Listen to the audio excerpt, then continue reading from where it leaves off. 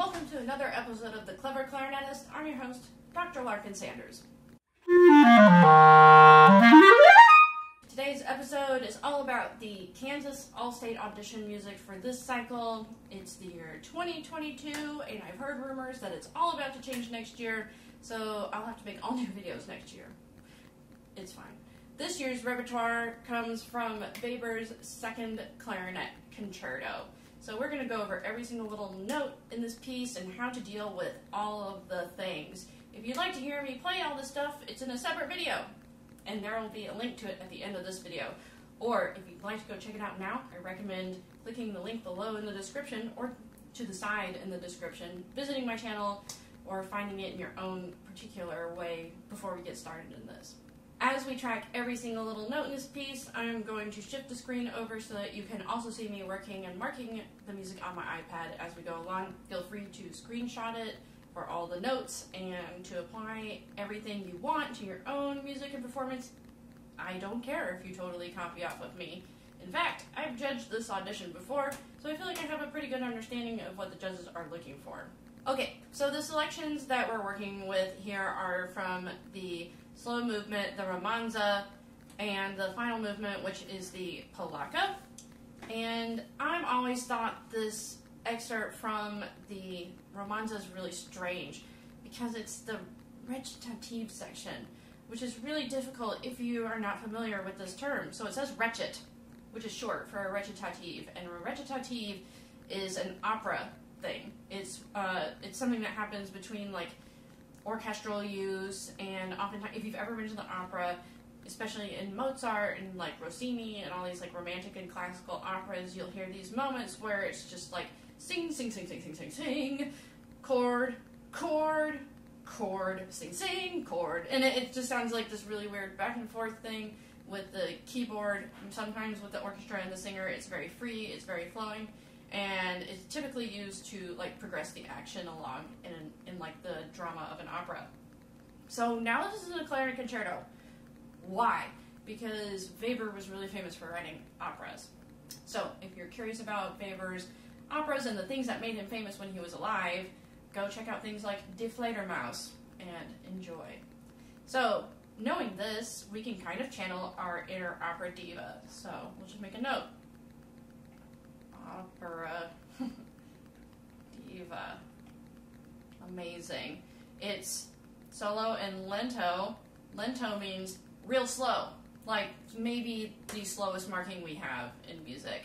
So, and also we have this ad-lib. An ad-lib means kind of to improvise. That means you can really do technically whatever you want with this section, but we do kind of have our expectations of what to hear in Weber, and whoever's listening to you is going to be really familiar with this piece, most likely going to be a clarinet player themselves who have studied this piece before, and they know what it's supposed to sound like.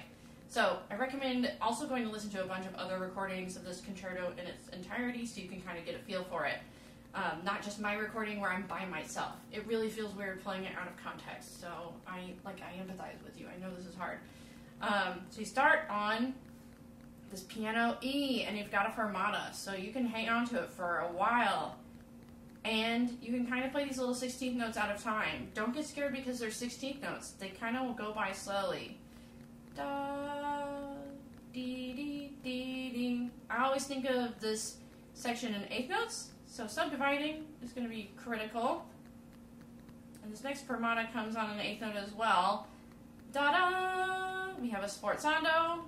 So that means that high A is going to be suddenly loud, and then you're going to decay pretty quickly from that high A. Again, it's under a fermata, so you can hold it as long as you want. And again, don't be scared of the 16th notes. You've got time. Dee-dum, ba-dum, ba-dum. Use the 8th note pulse to really guide you in these sections where you actually have some movement. And you do want to have a pretty good pulse with your 8th note here, so you can also count through the rest.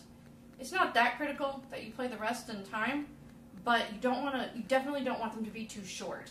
Definitely verge on the side of too long for the rest than too short. Because if you play them too short, it just sounds like you have no idea what you're doing. So yeah, if anything, count them straight through as 2 eighth notes each, or give yourself a little bit of fermata time on them. And now, don't lose track of your eighth note pulse. Da, da, da, da, da, dum. Right? Da, ugh. Da, dum. Scooch over. Da, dee, da, da. And this D, I would take a long time on, because it's kind of hard to do that octave jump. I might even consider scratching out that slur, because it's really hard to slur from such a high note to such a medium note. And you run a high chance of squeaking out that D if you slur it, so I would recommend, if you're scared of it, if it's not working for you, just take out the slur so that you can successfully make that jump. Da, D. And so for this little section, I kind of think of this agitato starting right on this D. So this dotted eighth note and 16th note are still a little bit out of time, but right when you hit that D-dum, D to C sharp, 16th notes, that's like a new pulse, agitato. Agitato is a clarinet, it means agitated. So da-dum, da-da-dum, da-da-dum, and you can kind of move a little bit faster, you can do a little accelerando. Make sure that you've got a pretty solid 16th note pulse. Da-da-da, D, da-da-da. Oof, that's an ugly line. Da-da-da, da-da-dum, da-da-dum. And you might think of it with some forward motion. You definitely don't want to slow it down, but you can do a little accelerando if you're feeling spicy. Da-dum, da-dum, da-dum, da-dum, da-dum, da-dum. And you have a nice fermata on that eighth note rest.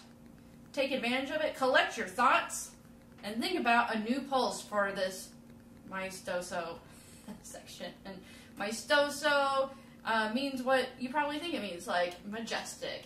Or majestic, or like heavy and heavily emphasized.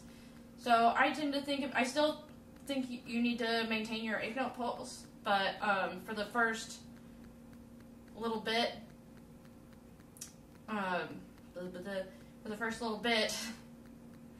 think of your quarter note in eighth notes, and then when you get to this whole note, really do your best to hold it for all 8 counts. 1, 2, 3, 4, 5, 6, 7, 8, 9. That whole note is really long, and you really, again, you want to err on the side of too long over not long enough. Ideally, you'll hold it exactly the right amount of time, and it'll line up with the pulse you established on that B flat quarter note. But do your best to hold it out for all the counts. I recommend keeping yourself in eighth notes, even though it's such a long note, because the section following it is just full of 30-second notes.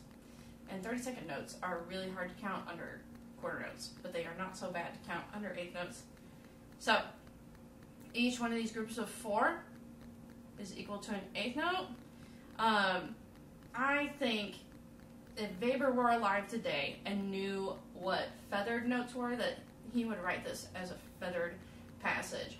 I think every recording I've ever heard and every performance I've ever heard, they take a lot of liberties with this. Remember, you're still in a recitative, so you can still channel your inner opera diva. You just have to do it deliberately. If you do it in kind of a lazy way, we can hear it. We can hear it when you're doing it in a way that, like, screams insecurity. The key is just to play it confidently and to just go for it. But you have to be confident in it, and you have to convince us that what you're doing is the right thing to do. So you'll even hear in my recording that I don't just dive in and go, 4, 5, 6, 7, 8, because that's kind of lame, let's be honest. I kind of take my time and I count through it.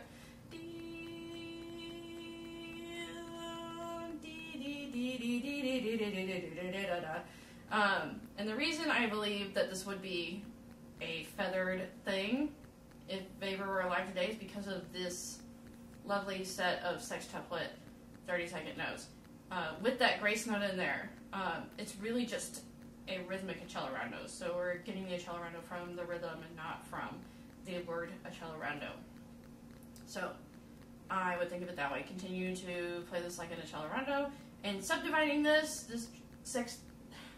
sextuplet 30-second notes with a grace note in it is kind of ridiculous.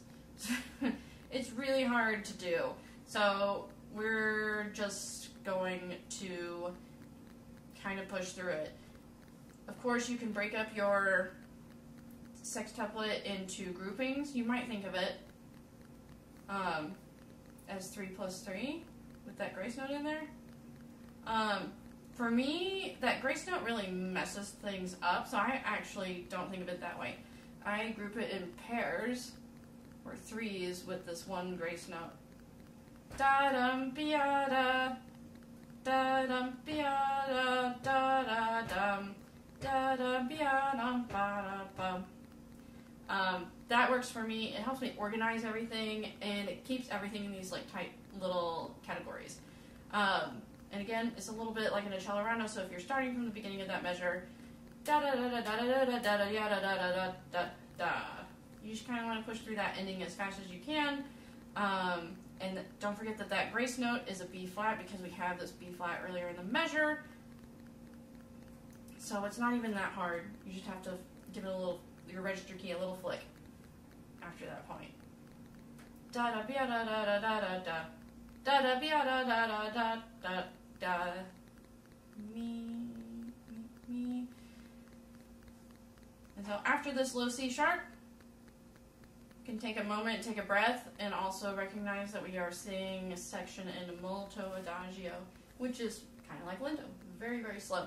So we're definitely going to want to maintain our 8th note pulse. Da da da da da. Scooching over. Da dee dee dee dee dee da dum. And hold that rest for 2 clicks.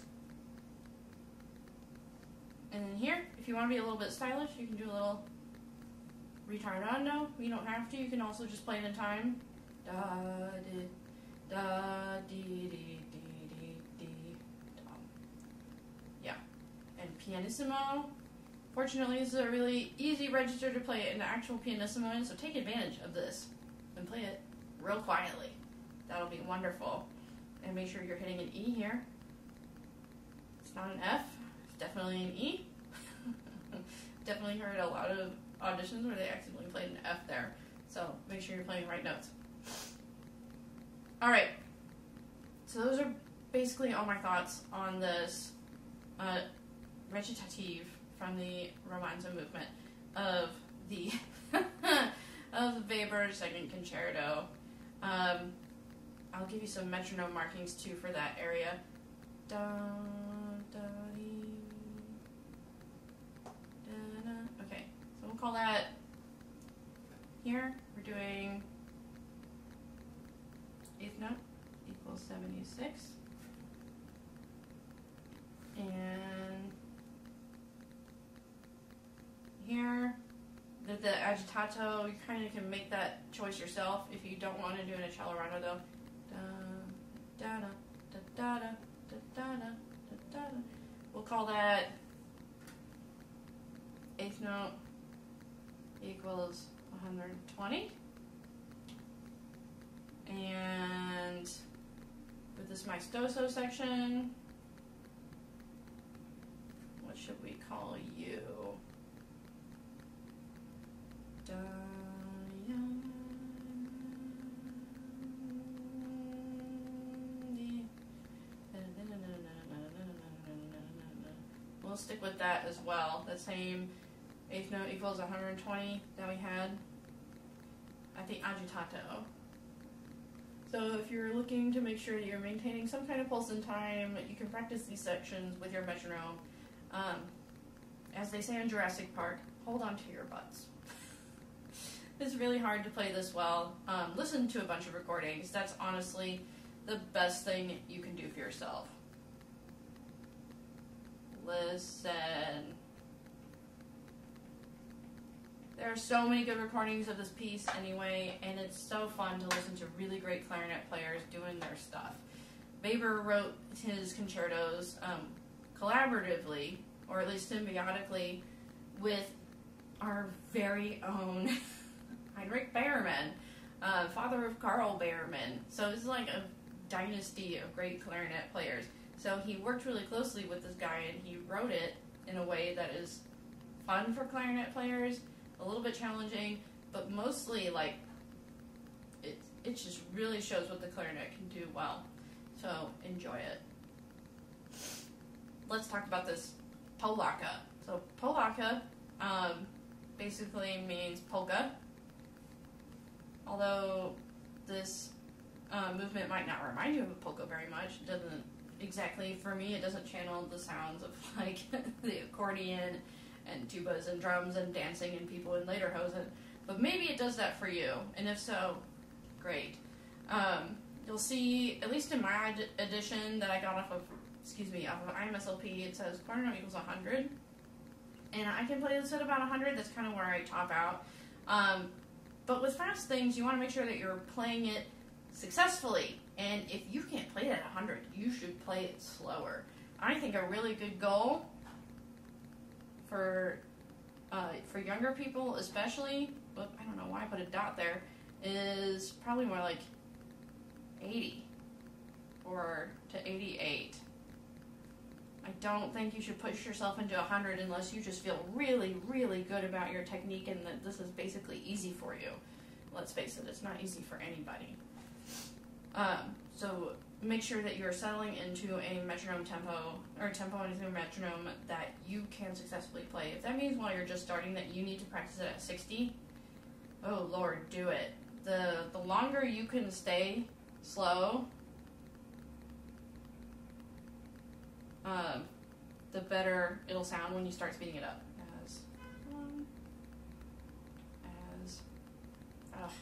Don't you hate it when you run out of space? Okay. Great. So we start off back syncopated, right? Da da dee dum, da blah. Da da dee dum ba ba bum ba ba bum. So make sure you're evenly spacing these notes, and that you are playing it nice and syncopated. Dum da da dum da da dum. And another thing about this, we have a lot of staccato notes over all these 16th notes, but don't be tempted to play them short in peki. In my most humble opinion, and I know there will be people out there that disagree with me, but to each their own, to me, there is only one kind of articulation in clarinet playing, and it's legato. I say this because I believe style and shortness come with speed. And when you play this piece up to tempo, if you're using a legato tone and you practice the legato tone, chances are it's going to be really clean.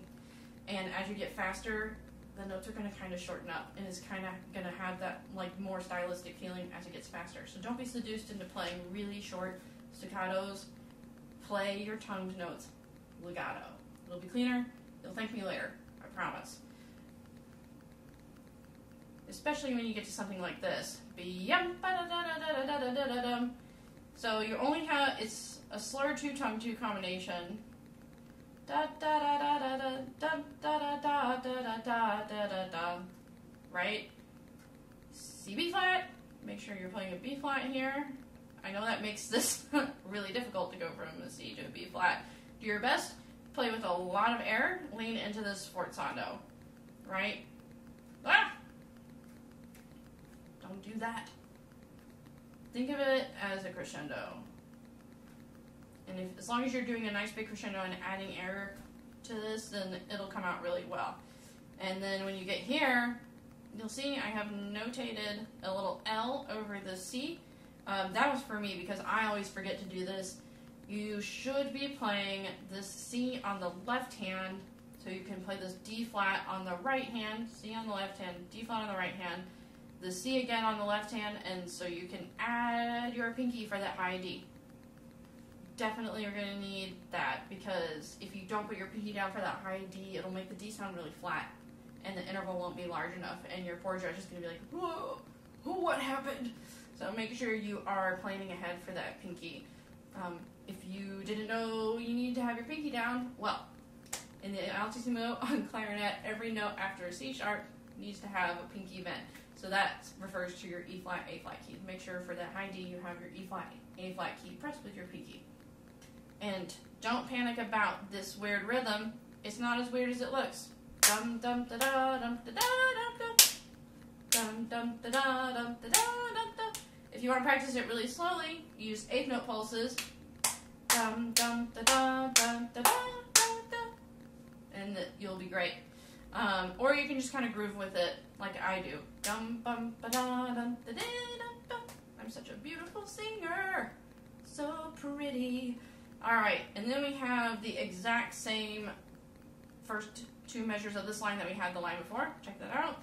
Same thing, so don't get scared. It's the same. It doesn't change till the third measure. Bum bum bum ba da dum ba da dee dee dee da da dum da da dum. So we have this dotted rhythm here. Da da dum ba da da da dum da dum. Make sure you are playing that dotted 16th note with the 32nd note after it. Should have a very snappy feel to it. It's not a mistake, not an error. Alright, and this is my favorite part of the opening because we have this two voice figure going on. So these low E's, you want to honk those suckers out. You want to play them basically as loud as you can. If forte doesn't feel like enough for you, add some F's. Because what's important here is that you get a good contrast. It's really hard to play these notes piano. So you might have to kind of bump up the volume here. You might have to think of it as more of mezzo piano, or maybe even mezzo forte to get the notes to come out. It's really important that they come out and that there is a big contrast between these two dynamics. So make sure that even if you're kind of bumping up the volume for that high C, that there is a big difference between that low E and the high C.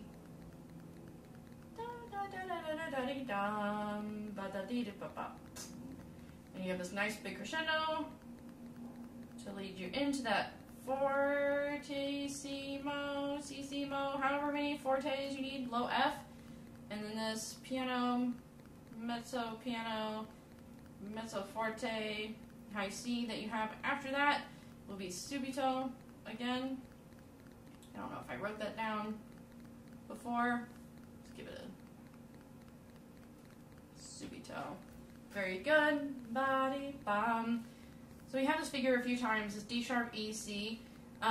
You can still play the C with the right pinky if you want. You don't have to use your left hand one unless you're just feeling adventurous. There's no need because you don't have any D sharps after the C.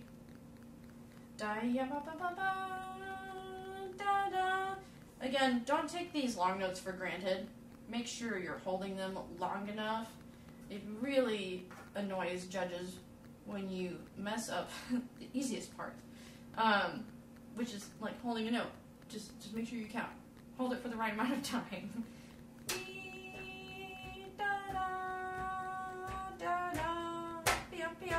And I already drew in lines for that G because I messed that up too, because we just had these half notes, and then this quarter note tied to a dotted 16th note is a lot shorter.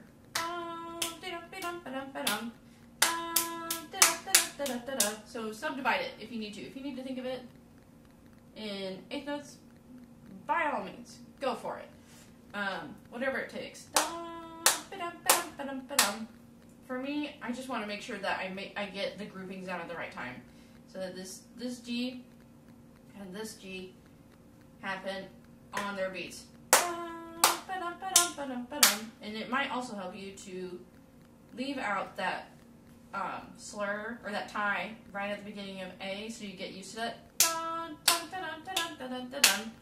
I also kind of rearranged the slurs a little bit. This is the thing about articulations and Weber. Weber didn't write any articulations. He just wrote notes and harmonies. So any articulations we see in this are the notes of an editor who was probably a famous clarinet player and probably wrote them with good reason. But if you feel the need to kind of adjust your articulations to make your life a little bit easier, that is actually acceptable. You don't want to do it too much, because there might be some judges who are real sticklers for playing the print on the page. I know if it were me, it wouldn't bother me. So use your best judgment and work with your private teacher to make sure that you're doing exactly what you should be doing. But dum-ba-dum-ba-dum-ba-dum-ba-dum, ta-ta-ta-ta-ta-ta is how I play it. Ta-ta-ta-ta-ta-ta-ta. But the writing is ta-ta-ta-ta-ta-ta-ta. So just be intentional about it, make a decision, and write it in. I wrote it in mine. You can write in yours too. So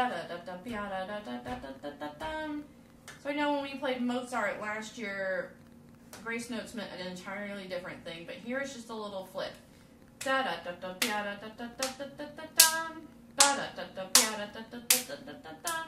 It happens right before the groups. If it's really bothering you, just take it out or add it in discretionally. The important thing here is making sure you get your rhythm right. If you don't play the grace note, the judge might be confused, but I don't think they're going to like write you off for skipping a grace note.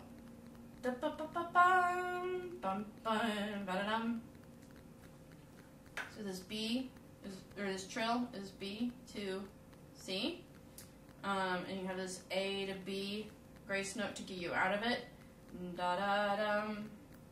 I might write in a little note to myself just so that my eyeballs know I land on a C, because that's a really fast movement.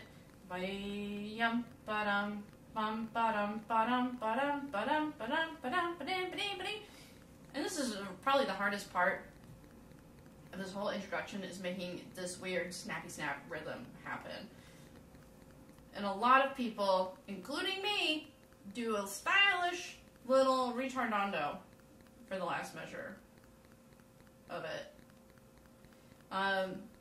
Not only does it make it a little bit more musically interesting, but it makes it a lot easier to play. So if this is really hard for you, consider adding in a little retardando. But then once you get to this high C, make sure you are on tempo. So you're right back in time. Oh my god. Bum ba dum ba dum ba dum ba dum ba dum ba dum ba dum ba dum da dee da yum bum bum be dum bum bum bum bum. Yeah, so as long as at the last measure of that line you are right back in tempo, it is okay to take a little retardando right before that. Dum da da da da da da da da dee da dum ba da dum, and you have one more little snap. Da da da da da dum. There's a lot of that. There's a lot of those rhythms in this, so make sure you're catching them. They're not mistakes. They should feel snappy. Just kind of get in the groove of it, and you'll be just fine. Alright, let's talk about the coda. What fun. It's like, once you get really good at clarinet, this is actually pretty idiomatic, and it lays really well on the fingers, but I can imagine for someone who is 15, 16, 17, 18, this is very scary. It's very fast. If we maintain the tempo from the beginning, right, we had 100 beats per minute. I can't even play it at 100. I know there are plenty of famous clarinet players who can, and maybe if I practice this every day for months, I would be able to do it, but I kind of top out at 88. And you can probably clock me in on my personal recording. It'll probably land you right at 88. If you need to play this section a little bit slower than the beginning, that's okay. I've also heard recordings where people get to this solo section and they take the tempo back a little bit, and that's acceptable. So don't fret. If you can't play this section as fast as you could play the beginning, it's not a big deal. It's okay to play it a little bit slower. And just like the beginning, you'll want to pick a tempo that is successful for you. So pick something where you can play all the notes. Okay, so these groups can be divided up into two groups of 3 each. So we have this little F major chord, and then a little chromatic thing in each, and they're the same every time. The same, the same. Yeah, So don't worry, once you get one of these down, you can play all three of them in this measure. And then the next measure is where the pattern gets a little quirky. So you can see I've added an R and an L for my pinkies. It doesn't matter which way you go. You can go LR, RL. Just make a decision so that you don't get caught off guard when you get to that section. Go ahead and write it in now. And don't forget that we have B flats, because that kind of throws a wrench in things. And then for this last one, it changes. D flat carries in the measure too, don't forget that. We have C to B flat instead. So make sure you're catching that pattern change and making either a note of it or just never forgetting. I would make some kind of note, like I've circled it, put a little R over that C, do something. Something else I forgot to mention is that the section starts off in pianissimo, and the next time you see it, so the last measure of that line starts in forte. It's just supposed to give a little bit of contrast. It's the exact same notes. So the first two measures of the section are repeated, just at forte instead of pianissimo. If it is too hard for you to play all these notes at pianissimo, bump it up. Bump it up, and bump up this forte as well. Because the most important thing about these dynamics is that there's contrast. Not that you have to meet the specific formula for piano and the specific formula for forte. It just has to sound different. The first section has to sound softer than the second one, right? It's going to be easier to play a forte as well. So hold on to your butts. And we have the same issue here with this B flat. We land on this A. If you have time, you can take a breath, but you can't let your breath disrupt the time. So keep it going. If you could wait until this section here, that would be better. But do what you gotta do, right? And these are kind of, I think it's pretty obvious that they're in groups of three because of the way the slurs are set, but that's how I would think of it if you need it. Oh, I didn't mark these up here. I would think of these in groups of three too.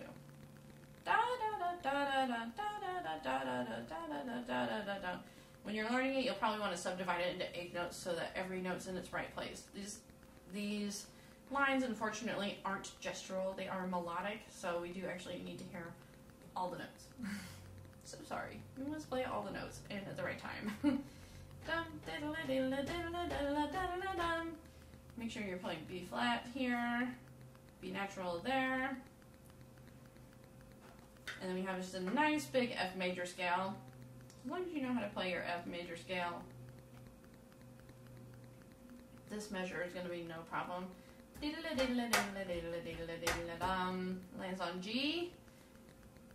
It is really easy to rush through simple patterns like this, so make sure that you're anchoring each group where it starts. A da da da da da E da da da da da F G. I know that was a great demonstration with my voice, but you know what I mean. Same with this chromatic scale. You can't just rip through it. It does have to be in time. We have one scale we get to rip through, and it doesn't happen until the very end. So make sure that you're coming right off the beat. That's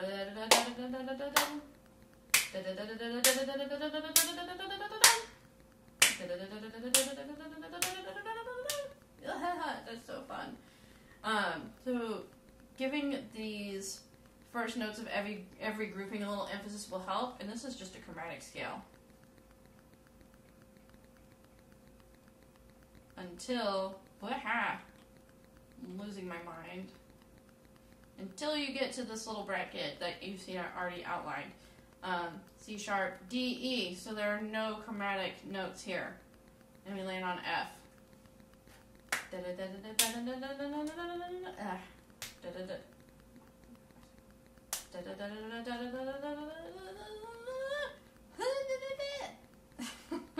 Anyway, yeah, don't rip it. Make sure you land exactly on beat one of the next measure after that scale. It's really important. Alright, and then we have these beastly little F major noodles. These are all like little disrupted F major chords.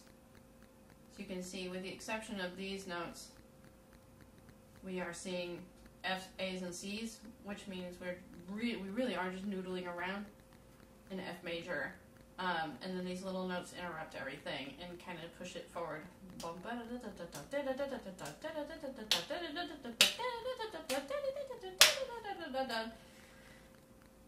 So, something that can really help with practicing is obviously going really slow. I also changed the articulation. Ta, ta, ta, ta, tum, dee, dee. I don't do as long a slur as they have written. And that might help you. It helps me kind of compartmentalize where all the notes go. But I know that's not necessarily helpful for everyone. So if you like the articulation, go for it. You could also slur all of these if you wanted. I think when you slur everything, it kind of opens you up to more messiness. I feel like articulating some of the notes creates interest and kind of cleans some stuff up. But to each their own. If you're really worried about making that articulation happen, just slur it. Just go for it. And after we have all these F major noodles with passing tones, we have this lovely 5/7 chord in, well, 5/7 of F, which is C7. That just means we're going to have C's, B flat, G's, and E's repeated over and over again, all the way down, all the way back up. So if you're playing one of those 4 pitches in that measure, you're probably doing okay. And make sure you give the C here, when you land, a nice big emphasis to kind of anchor yourself and move forward in that chromatic scale.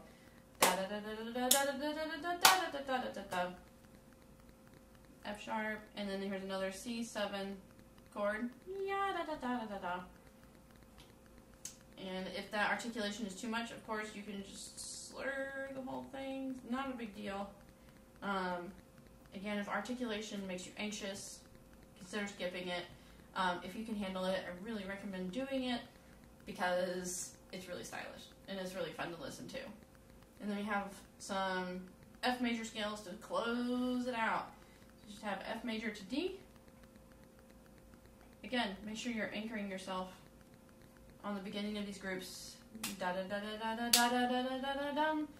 Ya da da da da da ya da da da da da dum.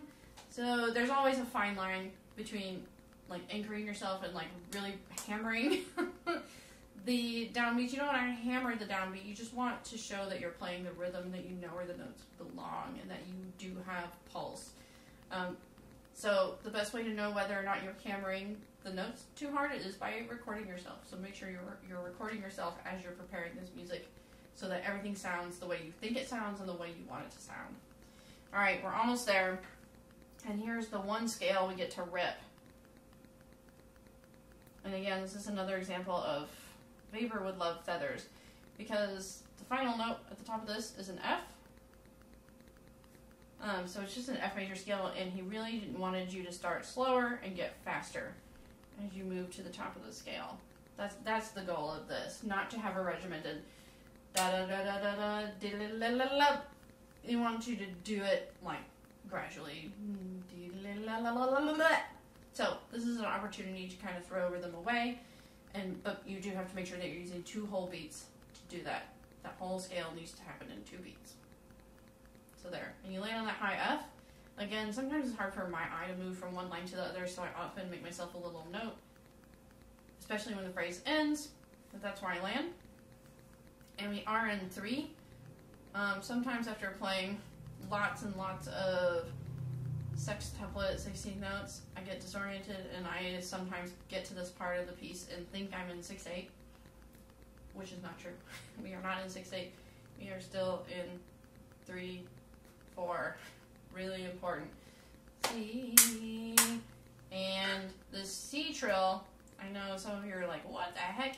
You use the side key. You use the, not the very top trill key, but the 3rd trill key. 1, 2, 3. If there are 4, and the highest one is number 4, use number 3. 3rd trill key. So C to D, C, lower C, E. And this last one, this high E, is E to F. And don't forget that F is just with the pinky. You just add that pinky key that's right up next to your third finger. E, F, D, D, D. Sometimes this F comes out really flat. So you might want to add the sliver key, the fork key. I always draw a little fork when I need to add the sliver key, but you don't have to. I do it because my F is a little bit flat. And how do you find that out?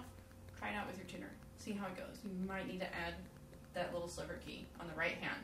And then you're done.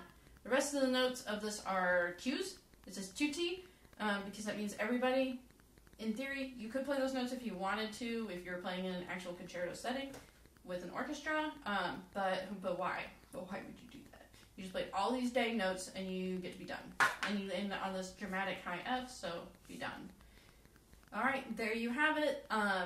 That is all that you need to know about Weber's Second Concerto as it pertains to the Kansas All-State auditions this year in 2022. I hope this was helpful. If you want extra help, if you'd like to sign up with a lesson for me, please visit my website, cleverclarinetist.com/lessons to book a lesson and to get some one-on-one help from yours truly. I'm happy to help you. I want everyone to have successful auditions, and we can make that happen. Thanks so much for watching, and I'll see you next time.